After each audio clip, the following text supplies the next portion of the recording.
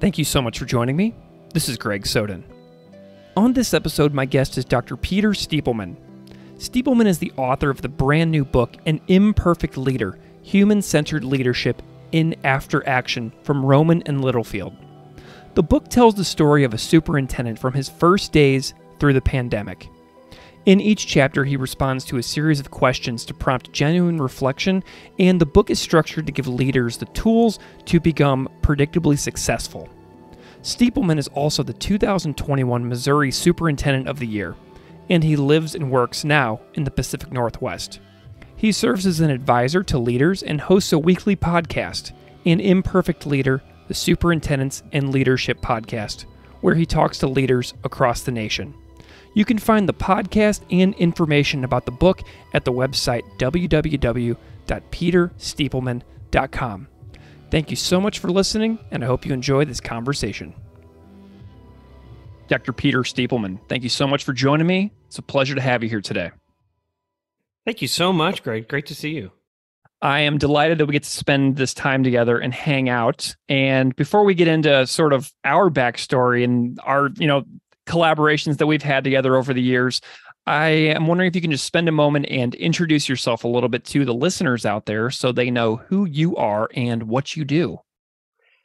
Well, my name is Peter Stiepleman. I was the superintendent of schools in Columbia, Missouri, a district that is rural, urban, and suburban. So a really interesting kind of place with many different perspectives. 19,000 kids, 3,000 employees, so a large district, about the fourth largest in Missouri. And before that, I was a teacher in Missouri, as well as a teacher and an administrator in Oakland, California. Before that, I was an insurance agent, believe it or not. Before that, I worked at the U.S. Embassy in Madrid, Spain. So I'd always thought I'd go into foreign service and found myself in the superintendency, which really does require a great deal of diplomacy. So that's who I am. Currently, I am an author and a podcaster and an advisor and a coach for leaders who are in lots of fields and specifically in education. But I've been recently talking with individuals who are doing other things as well. So that's been kind of cool. Yeah, your backstory. I'm learning some things about you lately that I've never known before. Like, I never knew that you worked in Madrid. I never knew that you were in insurance. I'm wondering what, some of your big takeaways from your pre-education career are. What lessons did you carry over from that into your work in education? Sure. Well, at the embassy, you make decisions with those who are most impacted by decisions, and you try to, as best as you can, get close to where decisions are being made. And I think that when I was a superintendent, I had to remind myself from time to time that when you make decisions in central office without engaging those who are most impacted, that's typically when decisions go poorly. And so I'd say that the embassy probably taught me that. And then in insurance was really understanding systems and what people are trying to cover and protect. And you're really thinking about the fact that lots of people don't want to talk about insurance, but it's really important. And so then when I became a superintendent, risk management became a big part of the job that I did, and understanding the kinds of risks that might take place and the scenarios that you unfortunately have to consider, because sometimes they actually come to fruition. And so really being thoughtful about protecting the taxpayers' money as well as protecting children and their safety became an important part of what I did. And I would probably draw back on my experiences in insurance for that. Amazing. That's really cool. Well, the way that we know each other, we go back a long way at this point. So I'm delighted that we can have this conversation about your work, your new book, your years of the superintendency, because you were my superintendent for 6 years whenever I was a high school teacher in that exact same school district in Columbia, Missouri, with all those wonderful students and educators and administrators that you were just referring to a minute ago. So you were my boss, and I'm so grateful that we've actually been able to maintain a relationship over the last couple of years. What do you remember about my teaching? I'm super curious Yeah, because look, obviously this is an audio conversation, but I can see you right now, and he's blushing. Everybody, he's yeah, blushing. He's turning red. He's getting nervous. yeah, I would say actually there are a number of people that I've remained in contact, mostly because they just are people that inspired me. And truly, Greg, you were one of those people who were among, particularly the social studies teachers. And this is kind of exciting, I think, because those who know you through Classical Ideas or your other podcasts and the other interviews that you do, may not know just sort of where you sort of, lined up in terms of these other individuals like, George Frizzell or Matt yeah, Cohn, Jill Villasana at Battle High School. I mean, these are individuals that I just held and hold in such high regard, and you are among them, yeah, because I really thought that, like those others, that you understood the role of a teacher as an activator yeah, of knowledge, right? You didn't proselytize, you didn't lecture, you really engaged kids to do their learning and to question, and you would take alternative sides as a way to just deepen their learning and make them just deeper learners and deeper leaders. And so I found that really compelling. And then, well, of course, I decided to leave the superintendency and pursue other interests. And it was through this sort of soul searching tour that I was taking that I found myself in Buffalo, New York. yeah, And you were so generous with your time as I said, hey, how do you do podcasting? And what kind yeah, of mic do I get? And how do you write scripts? And how do you invite people? And what are some expectations that I should have? And my takeaway was I should treat it almost like an open mic night, just initially. If yeah, three people, your mother and an ex-girlfriend show up, kind of thing. That's sort of like what happens at a open mic night when you're you start a band or something. Three people show up and you are grateful for them, and that's how I've sort of treated it. yeah. My biggest memory of you is one time I was doing a really intense Socratic seminar in my religions class. Shout out to George Frizzell, the founder of that class, who I sort of took that class that he was doing and took it to a different high school. And then George was absolutely my one of my teaching mentors, along with Matt Cohn. Both those two educators profoundly shaped the direction of what I thought was possible in school. So I'm really glad that you referred to both of them directly. But I just sent an email to your assistant and I was like, oh, would Dr. Stiepleman like to come in and do a Socratic seminar with my students? And you actually said yes. And then you showed up and you were on time. You were engaged. You asked great questions. They were super engaged with you. And the conversation was so rich and rewarding. I was like, this is so fun. This is what is possible in schools whenever you actually invite people to come into your space. Like great conversations like that happen. It was one of my favorite days I ever had in that entire class.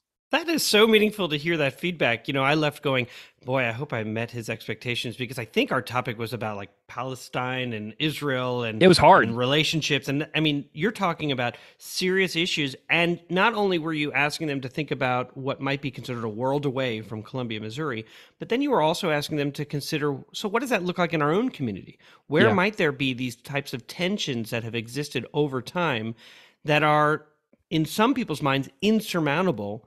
And yet we're not going to be comfortable with just leaving them as is. We're going to keep working towards that, peace and reconciliation and those types of things. Your kids were incredibly engaged, and it's a testament to who you are, because you're asking them to really consider tough topics, and they're teenagers. And so Yeah. many of them were like, ugh, but they weren't. They were I so know they weren't. engaged They in were learning. It amazing. was great. It was great. So you got into podcasting. So we're going to get into your book, An Imperfect Leader, Human-Centered Leadership in After Action. And so before we get into the book, tell me a little bit about your journey in podcasting and how you're finding that podcast, which is named for the book, and how you're enjoying that process so far and what's that doing for your life. Right. Thank you. So initially, my thought was I will create a podcast that will be complementary to the book, although it would be talking to leaders in other fields. And as I continued to write the book, I thought to myself, there are so many more stories that could be told by superintendents and leaders around the country who have perhaps a desire to reflect back on a decision they made, but never really had the opportunity to really consider through a structured type of interview what got overlooked, and what did they learn about relationships, and what frustrated them, and what could they have done differently. And then in the end, what was something that was good that came out of the experience, because of this idea that through our experiences and often through our mistakes is truly where our greatest learning happens. And so my thought was, let me launch a podcast that asks superintendents and leaders all across the nation, from different states, big states, small districts, big districts, cities, rural, and what we learn is there are a lot of similarities in the way that we lead and what we've learned from our experiences. And so the podcast became a project that became this compelling purpose of, what if I could influence leader longevity? What if I could, in some ways, share with those who are aspiring to be leaders, who are new leaders, and even those who are existing, to say that you're not alone and that we've all sort of had these experiences. And I mean, the national average right now is about 3 years for a superintendent to stay in their job. That Hmm. is a woefully low number. Yeah. Now, if you disaggregate that, if you're a woman or a person of color or a woman of color, that intersectionality really is reduced in terms of, it's about 2 years that they get to stay in their positions. Real meaningful change doesn't happen like instantly. It takes time to build those networks and those systems. And unfortunately, what happens is that those who are teaching and those who are leading in the principalship, if they're perpetually having a new person take over, then they're perpetually having to start again with Yeah. new programs and new initiatives. And sometimes those initiatives don't go away, the ones that were already there. And so they're just compounded and piled on. And I heard one teacher say, it's not a plate anymore that's full, it's a platter. I thought, Yeah. oh yeah, that is well said. It's a Vegas buffet. Oh my gosh, that's even better. I love it. You got it. Like, I was just in Atlantic City, New Jersey for a music festival recently, and I went into a casino and I saw a gigantic buffet. So that's what immediately comes to mind for me whenever you talk Metaphor. about That's my compounding job. ideas. Vegas buffet. So, with the podcast too, the amount of stories, the life stories of leaders, it's in every single field. It is infinite, the amount of episodes that you could do on this topic. Where do you see this going? Because you could talk to leaders in every single professional field. You could do this forever. The amount of stories you could record. Right. I have a commitment to myself that at least for 2 years, I would do school leaders, district leaders, and those who are education adjacent. Sure. For example, I spoke to Dave McLeod, who is the CEO of Thought Exchange, which is an organization and an entity that really transformed the way that leaders can harvest the collective wisdom of their communities to get better feedback as they make decisions. So better advice as they're making decisions, as opposed to holding a World Cafe, getting feedback from your community members who potentially are the loudest or have organized to be present, and that your takeaway may not be reflective of how the community actually feels about a certain topic. And so it's an amazing tool, uses AI to sort of generate what people are thinking, as well as a way to see where there might be common ground between two distinct perspectives that people are bringing to a certain question. Is super cool. So Mm. an example like that, I could see in year 3 beginning to expand to other industries to ask similar types of questions, because what I've been learning from those who have been reaching out to me over email or direct messaging over LinkedIn is to say, yeah, I'm not in education. However, what you just described is exactly what's happening on my team. I inherited a new team. I'm trying to figure out how to navigate the different dynamics in terms of our team. We're smart, but we're not healthy. Those types of Mm. things. So it's really kind of an interesting journey that this has really produced. Yeah, the smart, not healthy description really resonates to me as well, especially like post COVID, moving back into like a form of normalcy that schools are a little more recognizable compared to what they were in 2020, 2021 is really interesting, because you have all these like massive talents of educators, like, coming into the classrooms, coming back, and then recovering from these like periods of trauma. So the smart but not healthy thing is something that really resonates with me in this like post pandemic era that we're It's a really good currently. point. It comes from Patrick Lencioni's book, The Advantage, which can certainly serve as a blueprint for leaders as they're considering where to go as they are developing a healthy team. one of the things that I noted, particularly when I was superintendent, was exactly that. I had a lot of smart people, and yet I don't know if we had that positive connectedness where you had psychological safety. These sort of terms that really speak, are we kind to each other? Do we respect each other? Are we really listening to each other? And are we willing to admit when we make a mistake? Serving Yeah. as that lead learner. And that Yeah. sometimes is really hard. So the book is about being a lead learner, admitting when we make a mistake and what we learn from them. And same with the podcast. It's really about asking people to be vulnerable and to really push that as a leadership trait that we all should embrace. Yeah. What's really interesting about the connectedness aspect too is like you and I had a personal connection early in my career as a teacher in the district because I invited you purposefully to my class on purpose by design. It's what I wanted to happen. And so when most people have an administrator come into their classroom, it's kind of like a nerve-wracking, terrifying experience because you feel like you're about to be like a judged and assessed and analyzed. But for me, it was like, oh my gosh, please come in. So I had a totally unique experience with you. Whenever I would hear people critique leadership, I was like, well, I don't have that critique because I went out of my way to make sure that you knew what I was doing in my room. And so that's one of my biggest suggestions that I always had to people whenever they were like feeling, unsure about leadership. I'm like, well, just get to know them, like invite them in, and they want to be involved. That's exactly right. I mean, leaders and those, depending on where the employee falls in terms of the hierarchy, often have a disconnect. And through that disconnect, narratives sort of emerge in terms of who they are and ascribe sort of intentions or good or bad, often not the most charitable intentions, and it goes both ways, right? Yeah. And so I do think that there's a real value. Margaret Wheatley writes about this as well in terms of getting as close to people as possible so that you really understand and lean into an understanding that can be developed based on just the fact. So you invited me into your classroom, and that could be a scary event for some, but truly it turned out to be a really nice one because of the fact that both of our intentions were, we believe in children. We believe that children should get the very best education. And so let's be a part of that together. Yeah. Let's talk about the book, An Imperfect Leader, out from Roman and Littlefield. I know the book came together after your retirement from the superintendency. I'd love to know about a little bit about the decision to retire, what that journey was like for you, and then getting into the writing process for this book. I know that's a lot of questions in one, but take it as you will. I will.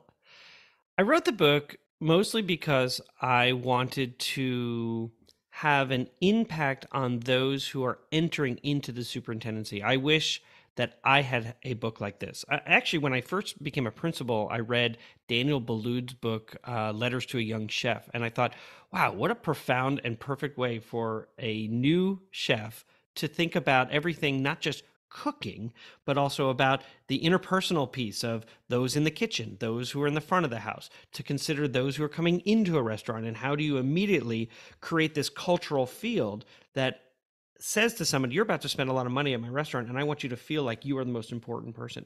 And so I began to sort of apply that to schools. There's a cultural field. You know that when you enter a school, whether or not you feel welcomed immediately. Are there pictures of children? Does it say, we're happy you're here? Or does it say, all visitors must sign in before they take another step? Yeah. And as you walk in and you look and you say, hi, I'm here to, be your volunteer reader today. And they say, sign in. Or they say, Mrs. Papadopoulos, where is the visitor passes? Right. And you're just going, I don't really feel very welcome here, right? Yeah. That's the cultural field. And then as you walk down the hall, do you see adults and children really engaging in thoughtful conversation with each other? Not profound, but just do you get a sense that they feel valued and honored? And so I decided I wanted to create a book or write a book that suggested to leaders a leadership model that I didn't have when I first became a superintendent. I had great mentors, but I didn't necessarily have a leadership model that I could lean on that would say things like, how do you create that collective aspiration that says, this is the heart of what we do, and what are we going to create together, and how are we going to be together? So how are we going to be together speaks to these sort of nested patterns of sort of the values that you live by: empathy and compassion, curiosity, right? Those types of things. And then, are we going to build good systems? And we can talk about systems if you desire, but how are you going to build good systems? Because it can't always be about relationships. When I was a principal, it was fine. I had 350 kids. I knew every kid by name. I knew their families. I could build meaningful and enduring relationship with those kids. But then when you become the superintendent of 19,000, Yeah. you can't know everybody. And so how do you build reliable and enduring systems that really do project your values and at the same time have reliable sort of answers to the kinds of questions that people might bring forward to you? So I wrote the book as a way to sort of influence those aspiring and new leaders in any field, but particularly in education, to begin considering a leadership model as well as the power of systems, and then to use story, woven through the entire book, because I think story is really important when you're a leader. I think often we forget how important the power of language is Mm. when you're a leader. Not many people care about just the numbers. They care about story and why they have to care. You got to speak to people's hearts. Yeah. Every time I ever saw you talk in person, in my job as a teacher, every time I'd be like at a faculty event or a community event and you would talk, you would always pull out this little notebook and you would always give a talk where you would tell stories from your own life. And you would often tell very personal stories about members of your own family, eras of history within your family. Tell me a little bit more about why story matters so much to you as an educator, as a leader, as the author of this book. So I do have a mentor and a coach. Her name is Linda Henke. She actually designed the leadership model that I use and introduce really formally to the world in my book. And she really helped me sort of understand that nearly all leaders craft a narrative to help define their organizations and to define their values, to define or to establish that compelling purpose. And she said, one of the most powerful tools of transformational leaders is language. Our use of language shapes, to a large extent, the way that people see us and how much they trust us and how willing they are to commit themselves to the work that we share. And she says story in particular, that story triggers emotions and connections that are seldom accessed in other kinds of language. And so I always liked to use metaphor or framing or scenario building and story. And it's true, I would use story of my own family, particularly when my children were young, because we all know that children really do provide some levity to our lives, but then they also provide lessons for Yeah. our lives as well. And so I used story as a way to introduce a theme before I got into, particularly if we were talking about difficult concepts. And I would use my classroom as a way to sort of talk about the lives of the kids in my classrooms or my children or my family, as a way to sort of also present and introduce myself, because you're not going to care about what I'm talking about unless potentially you care about me. And I Yeah. know that sounds sort of egotistical and sort of, I don't know how to even describe that other than to say that if you care about the person who's talking, you'll lean in and listen Mhm. a little bit more. And so it's almost like the This American Life type of thing. I want people to lean in to hear what I'm actually talking about. Yeah, well, it works because I remember being in like faculty events or community events, and I have very vivid pictures in my mind of You those likely moments. remember the bar mitzvah story, which is hilarious, that in order to convince a community to raise their taxes considerably in mid Missouri, Yeah. that I was using the story of a bar mitzvah. Yeah, I do. Oh my gosh, that is absolutely hilarious. You mentioned your classroom, and you write very clearly about your experiences and what you call trailer C.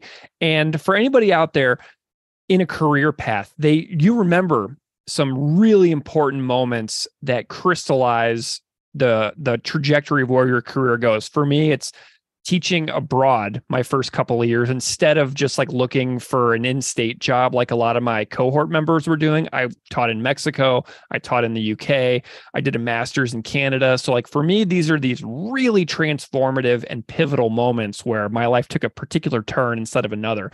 And so to me, it feels like one of your main moments is your experiences in Trailer C. And I just want you to take a moment and reflect on what that meant to you and what that particular group meant. So similarly, I had incredible experiences working in Madrid, Spain, growing up in New York, which is really as many people like to say, is a real melting pot of our nation. Although I've also read and agree that it's sometimes a bento box. They're really distinct neighborhoods that are very, very much separated from each other. And it wasn't until I got to Oakland, California, and teaching in Trailer C, which I remember that first day. I remember going to the office and saying something like, "Hi, I'm your new third grade teacher. I'm just so excited to be here." And I remember the secretary with like the sort of glasses down at the end of her nose said, "Here are your keys." And I said, "Okay, but can you tell me where Trailer C is?" And she said, "It's between B and D." Like, Yeah. oh God, who is this idiot they sent us, in this revolving door of teachers in Oakland. And so I was like, okay, I'll go find it. So then I like to sort of step back and say, oh my gosh, yeah, I mean, I grew up in New York, but I really grew up as an adult and became more familiar, or almost embarrassingly, really sort of woke up to this idea that there are such discrepancies in terms of, and such a chasm between those who are middle class and those who are not, or those who are wealthy and those who are not, in terms of just this gap in experiences and opportunities. And so I know that when you were a teacher, you heard me on and on talking about AEO, achievement, enrichment, and opportunity. Yeah. It was in Trailer C that it was born. It was saying, how do we make sure that kids have access to great teachers and great curriculum and great materials? And how do they have access to enrichment? Because I was in a school with no music and no art and no PE and no science. That was all the responsibility of the classroom teacher. And so some knew how to do it and some didn't pursue it. And then opportunity was, how do we rethink discipline? When a kid curses you out in classroom, I'm not saying it's okay, but it's all right to say, we don't do that here. Or how do we, let's just take a quick second to rethink how we're behaving in this room, and not to embarrass a child, but when you're talking to them on the side, to say, I'd really like to reconsider how we do this here. That's just not going to work here. As well as opportunity for kids who might want to participate in music. So when I became superintendent, I found myself in this great position to be able to say, we're going to buy an instrument for any kid who wants to participate in music, in instrumental music. Instead of saying, why is it at that school with high percentage of children participating in the federal free lunch program, they're not taking orchestra, they're not taking band, so why don't we just cut it so we can save the money? Or why don't we buy instruments so that we can remove that barrier? Because for me as a superintendent, $80 a month to rent an instrument is fine. For a family that is just trying to figure out how to make it to the end of the week or the end of the day, that's insurmountable. And in fact, their child won't even ask the parent, because they go, why would I ask my mother, who's already working 2 jobs with no benefits, to invest in an instrument? My gosh, that sounds like a luxury we can't afford. Yeah. So Trailer C, it's exactly what I learned. I had kids who had come to the United States. Their parents had paid a coyote to smuggle them and their families, and they risked everything. So, I mean, for a better life. My grandparents did the same thing for us. So I recognize the immigrant experience and how that has to have been the hardest decision to make, to try to risk everything, life and everything, to get here. And then for children who were born and spoke only Spanish growing up, whose parents put them in English only classes and then decided to move them over to bilingual, and then back and forth, and how it really produced an alingual kid. And that's really where my interest in systems became profound, because it is our responsibility in education to help families make the very best decisions.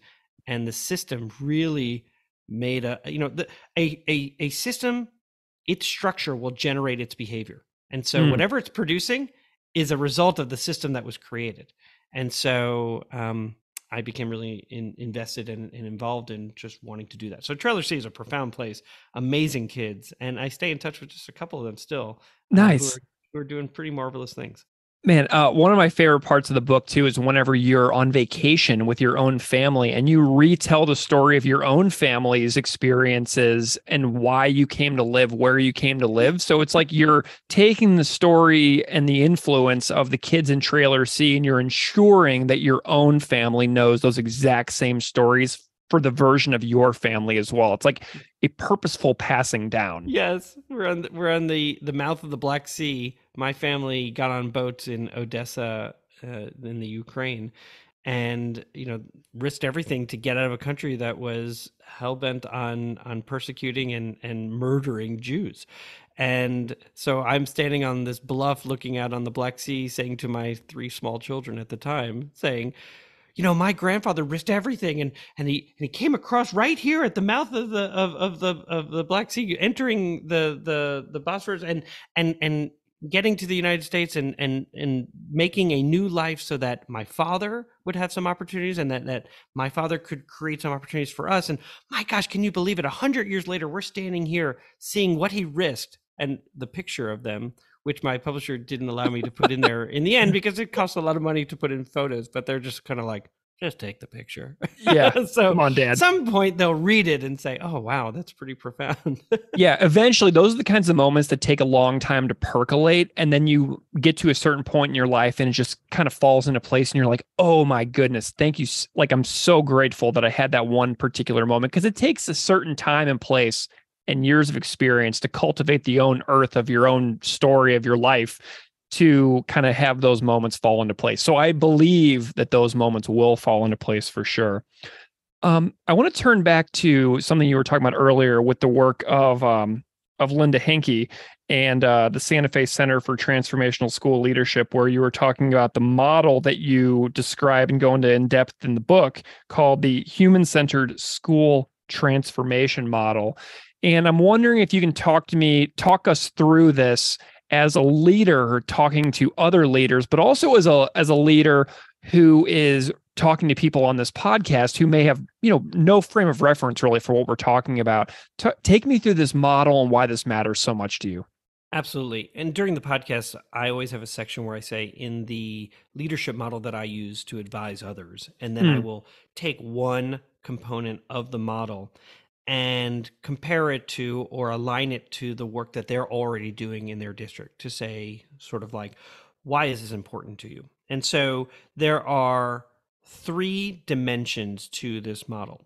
And at the center is this culture of deep learning, and one could say deep learning, deep leading.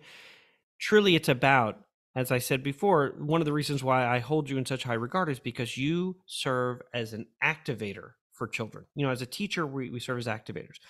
But also, it's about, how do we approach things outside of a hierarchical model and more through a shared leadership model? Or how do we approach things from a human-centered, which simply means that we're really focused on the people, right? Each one of us has our own hopes and dreams, and we're all just so different. And we need to respect that and honor that as we lead a district or do our work together. And so there are 3 dimensions. There's collective aspiration, which is really the heart of everything that we do. There's nested patterns, which is the muscle of what we do, right? Sort of the reliable response to the different things that happen in our work. So high levels of collaboration and shared leadership, those are 2 really important ones that you don't often see in an organization. We say, let's collaborate, but it doesn't always look like collaboration. Or we say, we believe in shared leadership, and yet when things get stressful, we fall back into these hierarchies of, I'm the boss, do what I just said. Yeah, shared leadership. Let me tell you what I want you to do, and go share that with others. That's not shared leadership, right? It's about allowing the fact that you might be on the organizational chart above somebody. However, you're going to allow people who have better ideas and better ways of thinking about things to prevail in the end, or for you to incorporate their good thinking to make better decisions. Creativity and courage and empathy and compassion, those are parts of a nested pattern. And then certainly Carol Dweck's work on a growth mindset, to begin challenging those things that you believe to be indisputable, irrefutable, that it's okay to actually begin to rethink the way that you've thought about certain things. And certainly as organizations and institutions are thinking about diversity and inclusion, those are important pieces. I've been asked recently to give a talk to an actual corporation about allyship, and what does that look like, and what does that mean, and this is sort of cross-cultural because it's a multinational firm, how that might look in different countries, particularly as they interact with each other. So that's been kind of cool. So you've got collective aspiration, the heart of the work, you've got nested patterns, the muscle of the work, and then you have the leaders learning work. And that's really the mind of the work. And so you can enter these pieces of the model in any certain way. I believe, though, you really can't go anywhere unless you've got that compelling purpose established, that shared images of success exist. That's collective aspiration. But in that leaders learning work, you've got serving as that lead learner, so admitting that you've made a mistake and learning from that. And the use of power, the use of language is really important, and then applying systems and design thinking. And I wish I had done a better job preparing for the superintendency and really understanding how to apply systems thinking when I first started, because I probably would have made even better decisions, or quite honestly, if I'm serving as a lead learner, wouldn't have made some profound mistakes. Gotcha. Well, that's amazing. Um, and with regards to leadership, there's a quote in the book that I really enjoy where you said, quote, "I believe leaders will achieve better results when they've considered the systems they've inherited, the systems they've created, and the systems they are determined to change," because it acknowledges that we get a lot of stuff put onto our plates from the very beginning that we had no say in originally. And it asks you to be visionary with regards to what you have been given. And that's not something that everybody can just nail. You know what I'm saying? No, totally. Think about the fact that many of us work in school districts that were created in the 19th century. And those systems, who created them? Who did they create them for? And how did they persist and they still exist because of what was originally conceived for what they wanted for their communities?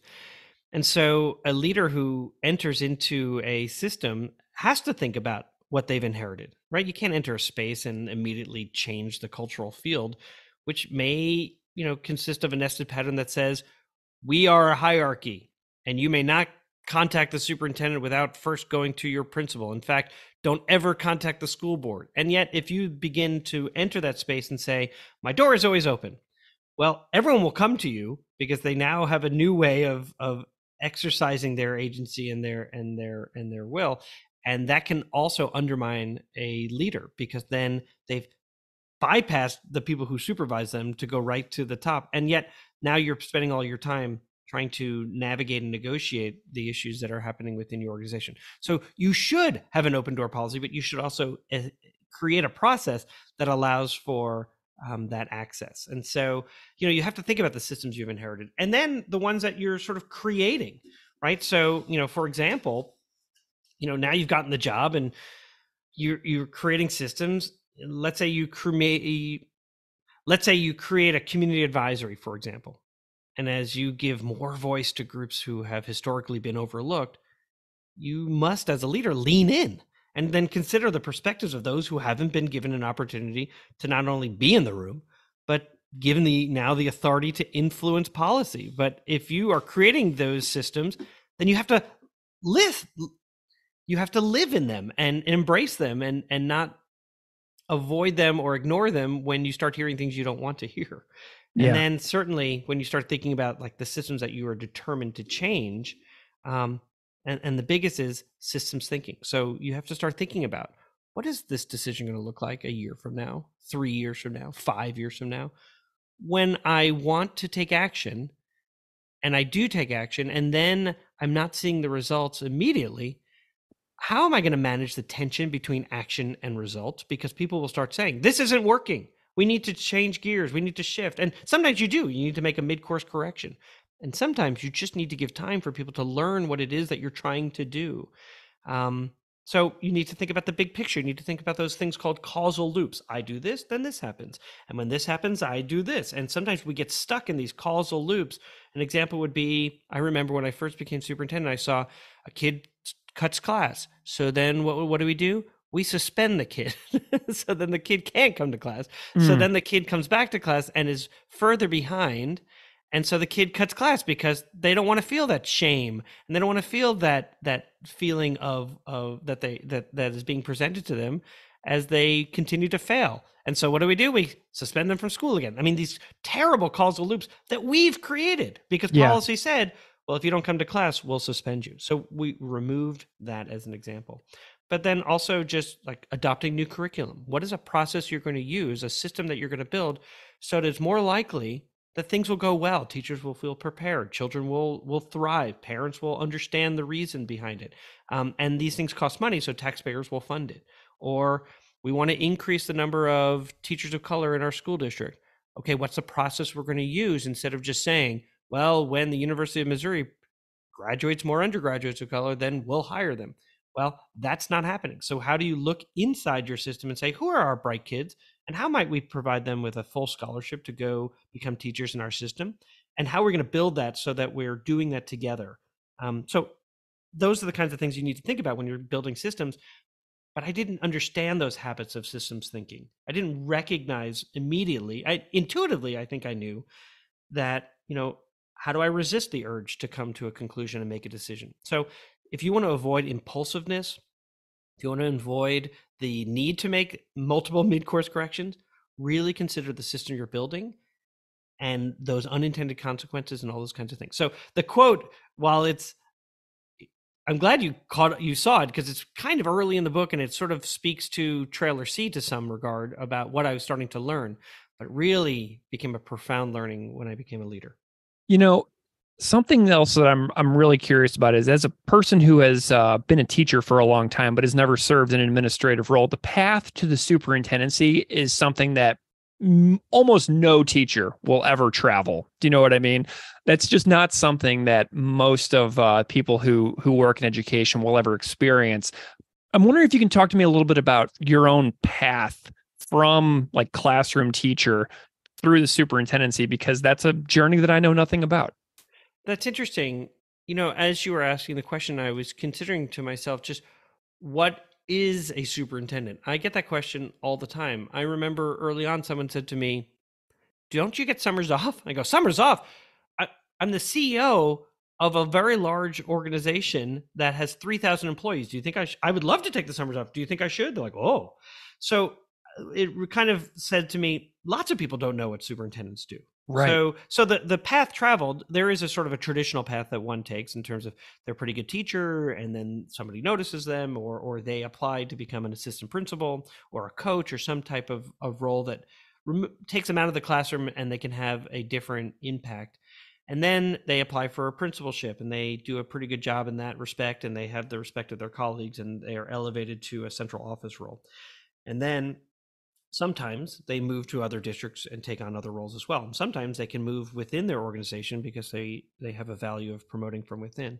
And so they become an assistant superintendent and then a superintendent. And the superintendent role, which is kind of interesting to me because it really is sort of like a three-legged stool with, and really it's sort of CEO, right? So in my perspective, being the employer of 3,000 employees, and you're managing a $300 million budget, and you have to think about where you're allocating funds and how do you make sure that you're harvesting the wisdom of those within the organization and outside.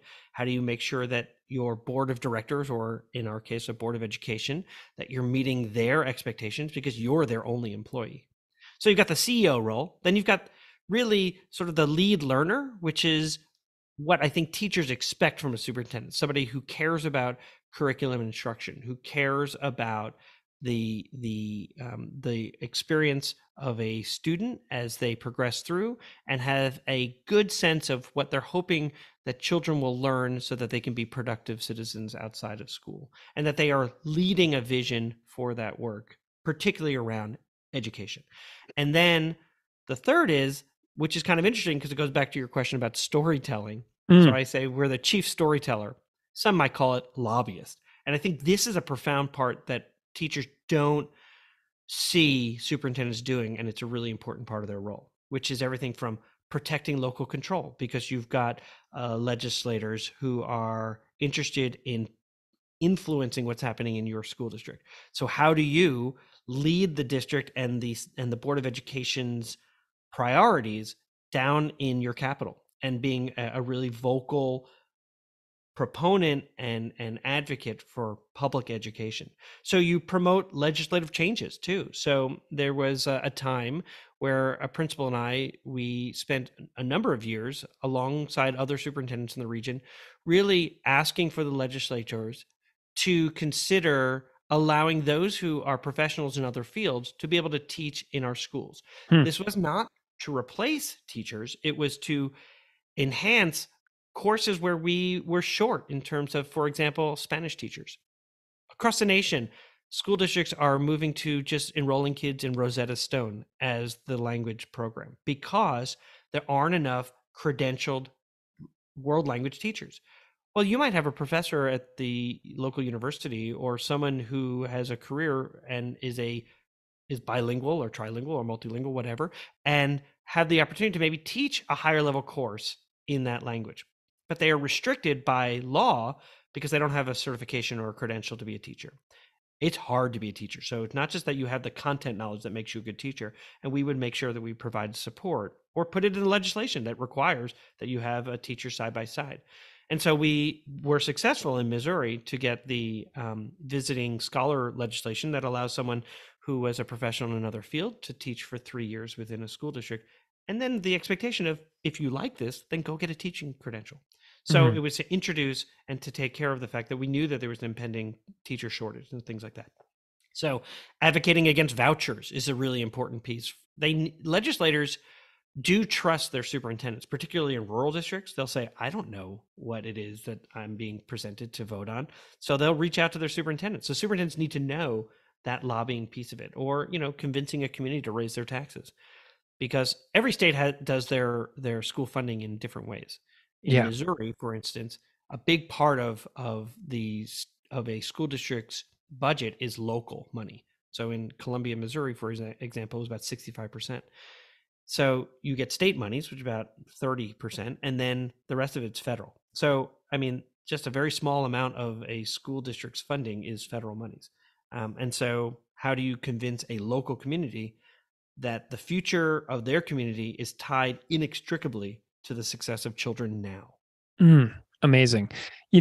I'm wondering if there's anything that you have thought about, that you reflect upon, that you think that teachers miss most about what superintendents do. Like, what are some things you wish that we knew more that we don't, that we overlook? I think a big piece that teachers may miss, and it's not because, they shouldn't be having to think about this, right? If a superintendent is doing his, her, or their job well, they are allowing teachers the freedom to do their jobs, as opposed to have to negotiate and navigate all the politics. And so in a town where we knew each other, that is a town that's deeply split. It is split because it is very town and gown. So you have the university, the gown, and most people at the university are not from that town, and they bring perspectives and priorities from all over, and many coming from universities. So one might say more progressive, more liberal. And then you have the town, those who have been there and whose families go back to when the town was founded in the early 1800s. And so they have some perspectives that often are radically different from those who are at the university. And so a superintendent's job is to try to navigate and negotiate and try to find common ground all around the success of children. It's a ton of politics. I think that's something that teachers may miss.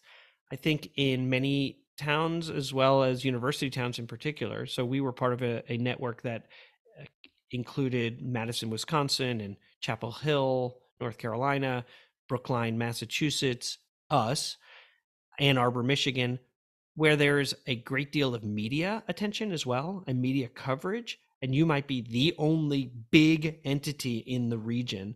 And so everything is documented and everything is chronicled and everything is reported. And sometimes those universities have students who are learning how to be journalists. So they're doing a wonderful job of learning and sometimes don't always get the narrative correct. And so then a new narrative is spun. And so the superintendent spends a good deal of time correcting the story or fixing what has been broken. If we've done something wrong that appropriately has been reported, and that is something that maybe teachers don't always see. There's a lot of work behind the scenes and a lot of work building relationships and sustaining them with your Chamber of Commerce, with your city and county elected officials, with your local officials representing you down in the Capitol. So those types of things that I wouldn't suggest that they know about, but potentially is something that's missed. And so when you're not present in their classroom or talking about teaching and learning, which should be one of the three legs of that stool, sometimes it becomes a shorter leg. I don't know what the best metaphor for that is. Yeah. You mentioned narrative just now, and you tell the story of an administrator who you mentioned may have been somewhat erased from the narrative of the school district. And I'm wondering about your inclusion of the story of Phyllis Chase in the book as well, because I thought that it was really interesting the way that you purposefully told a story that may be uh, somewhat overlooked or slightly forgotten within the town. It's so interesting you should ask that question. I made the intentional decision to use her real name because I think it is important, particularly if you're talking about someone that you believe may have been erased from a community's narrative, that to use a pseudonym would have further erased her Mm. value as an educator and as a leader. Um, if you read the book, you'll note there is a chapter about a school district doing really important work around diversity, equity, and inclusion. So potentially your listeners in Florida might have to just say that they're learning about something else. But one of the big questions that school leaders ask themselves is, how do I talk about this really important work? And so there's a chapter in the book around that there's really not a great and one way to do it, but you really have to feel out and do this work together. That's the most important piece, is that if you're trying to lead this work as the only person and people will say, well, I'm right behind you, then you really have to look back and say, well, how far behind me are you? Because I seem to be standing here alone. And so the question that you asked and the story that is told is about a leader in a district. She was the first African American leader in the district as the superintendent. And it wasn't until after the superintendency for me that I gave a more thoughtful look back on what she meant for the district and how really she was erased. So should be credited with so much. She should be credited with bringing the first sort of, it was an achievement gap task force is what it was called, and it was the first conversations we were having around why is it in a well-resourced school district in a university town that African American kids are doing worse than African American kids in Kansas City and in St. Louis, towns that are under resourced. And so she asked that question and convened leaders and teachers together to begin tackling a very difficult conversation. She saw an elementary school that was about less than a mile from her office that was really struggling with low enrollment because families did everything they possibly could to leave that school if they lived in the neighborhood and had the means to provide their own transportation, and a school where kids were not getting the kinds of support that they needed. And so she should be credited with all these kinds of really pushing us forward. She was asking us in all those years ago to really deconstruct standards, to say, what is it that we're actually asking kids to learn? And why is it that at that school they prioritize these things and at this school they prioritize different things? Meanwhile, kids were moving, 30% of the kids were moving. So one in every three kids was moving from one school to another within a school year. And so they could be missing entire units of study. And so we were prioritizing adult needs over kid needs, those types of things. She should be credited with pushing us forward to do all of Mm. those things. And instead, she was vilified by individuals in the community because they didn't fully understand what she was trying to do. And a part of that is because her relationship to education was really the internal system working within the school district, as opposed to really considering the internal and external systems that exist. And it wasn't a few months after a failed tax increase election that she was gone, Mm. and sort of set us back because we returned to, and this is something that I say in the book, which is that whenever you agitate for change, the system will work aggressively to return to stasis. It likes status quo. Those who were doing well in the system would like to maintain that system. And so those who have not performed very well in that system don't necessarily have the voice or agency to change the system. And so here she was agitating for change, and the system worked pretty aggressively to say, we want someone new. Interesting. Well, I mean, I'm just glad to know that story as well, because as a person who has spent a great deal of their life in that town, working in that school district, going to that university, seeing how that story kind of like weaves together is powerful for me in a way that might not be as powerful for listeners out there, but I bet you they could find an example in their own town I would where this exactly agree. happens. I would challenge anyone to look back at their own systems and think, or their own school districts and say, how has that happened here? Because there's a story in there about sort of the elementary school that was after Brown versus Board of Education, right? So we're talking about 1954, that the school district really resisted integrating its schools. And they finally said, fine, we'll take 11 African American kids at this elementary school. And all of a sudden the parents threw a fit because they protested that at their chili supper, that the parents of these African American kids might actually show up at their chili supper, and how outrageous that would be. And they had a one-on-one, or a group on one meeting with the superintendent to say, what are you going to do about this? I mean, what, are you kidding me? So you talk about the systems we inherit. And so that's, we're not even talking now the 1873, when the district was founded, which was likely founded by those who thought it would be okay to enslave humans, because Missouri, while a free, while a slave state, right? So we're talking about, Maine comes in free, Missouri comes in slave, Missouri Compromise, and there are those who say they established that school district. So think about the systems that were created when it first started. So any one of us could go to the state we're in and look at when their systems were created and how that sort of persisted, and then what that meant for the first African American superintendent who wanted to agitate for change. Wow. Powerful. Well, I'm really loving this book. I'm so happy for you that you have been so productive and moving forward in some new creative endeavors, continuing to advocate for schools, to have excellent structures of for the faculty and the leadership to work together for the betterment of all students in a district. It's really cool to see what you've gone on to do after you have left the superintendency, and how you will continue to work for those systems to improve in the coming years, because it matters a lot, because you never know what kind of impact you're going to have from here on out, working with other districts and other teachers and other leaders. So thank you for continuing to care about the topics that you've spent your entire life building.